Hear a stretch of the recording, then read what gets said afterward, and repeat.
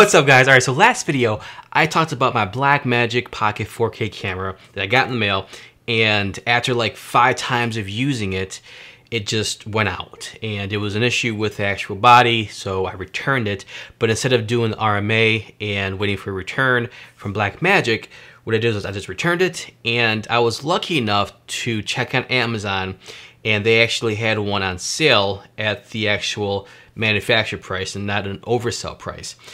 So got it 2 days later, got it in, and I got my hands back on the beautiful Blackmagic Pocket 4K camera.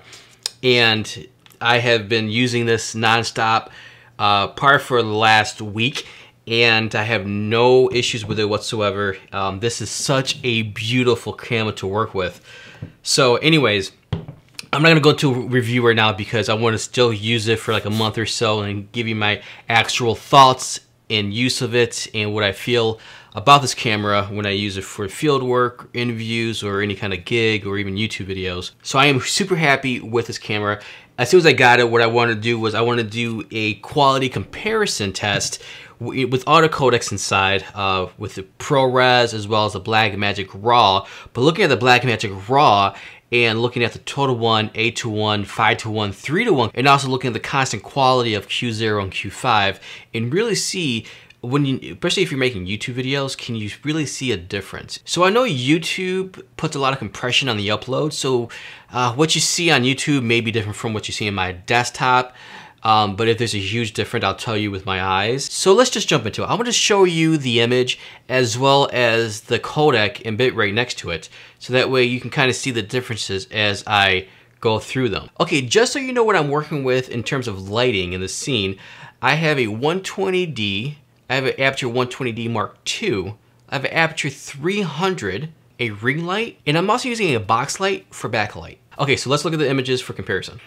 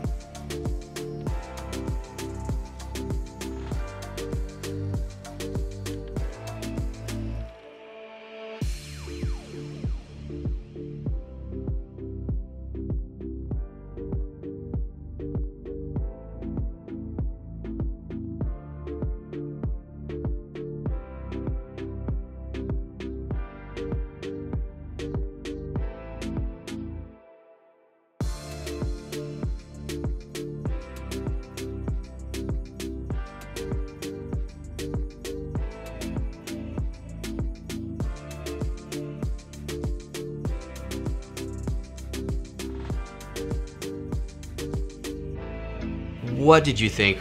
Did you see any differences, or was there one that tops the other?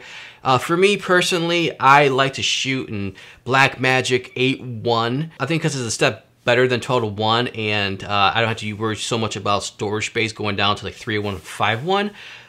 But going to 12:1 Blackmagic RAW, I mean, you actually get more disk space than you do in ProRes, even 422. And for me, like, yes, I can record in ProRes, make it easier for my workflow, and to throw it in either Final Cut Pro or even Premiere Pro and just grade from there. But I really do love color grading in DaVinci Resolve, and this just gives me an excuse to like actually have to go in there and, you know, use the Blackmagic RAW codecs to color grade those files. If I'm shooting it, say for instance a short film or something like that, of course I'm going to use maybe a Samsung external drive so that I can record a constant quality Q0 just to make sure I get that good quality, the best quality I can get from this camera. But for me, I'd be happy in shooting in Blackmagic RAW 12:1 bitrate, just because I really don't see that much of a difference just for like your everyday videos. But that's it for me, guys. I hope you guys liked this video. Give it a thumbs up if you did, and besides that, my friends, I'll see you guys in the next video.